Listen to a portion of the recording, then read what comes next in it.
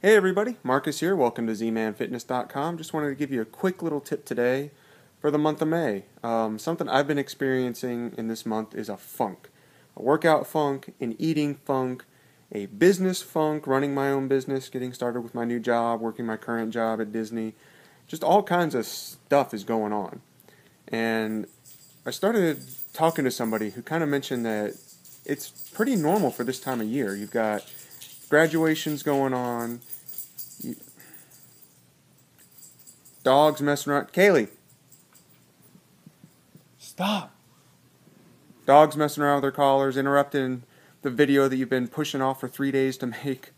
But graduations going on, weddings going on, big spring wedding time. All kind. It's just a really funk. The weather's changing, and it's just hard to push through the month of May. Storms are coming in. If you're up north, snow's melting, trees are changing, that sort of thing. So my tip today is to just push through it. Know that you have to do something. You have to eat healthy. You have to work out.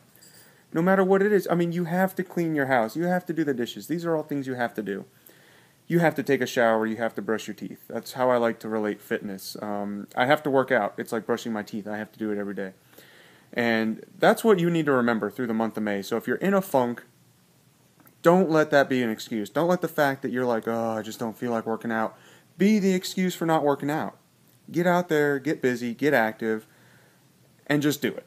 That's all I can say. You'll push through, you'll feel a lot better, and June, July, August will just be amazing. And now there's a cat on my camera. So on that note, I'm going to sign off. I'll see you all next week.